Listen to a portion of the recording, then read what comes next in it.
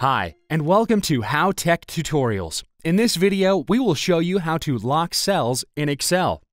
So, let's say you have an appraisal sheet that you want all employees to fill out, but don't want them to be able to change the formula over here in this cell. In Excel, all the cells in the worksheet are locked by default.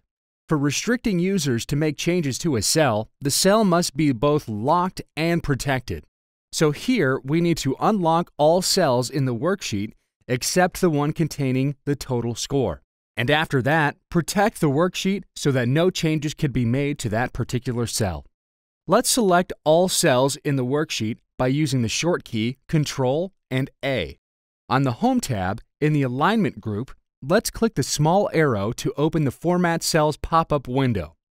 After that, we will click on the Protection tab, and over here, we need to make sure that the Locked checkbox is unticked. Now you can close the pop-up by clicking on the OK button at the bottom. This will unlock all of the cells in the worksheet. Now let's select the cell we want to lock. In this case, it's the cell showing the total score here. Let's open the Format Cells pop-up window again and move to the Protection tab.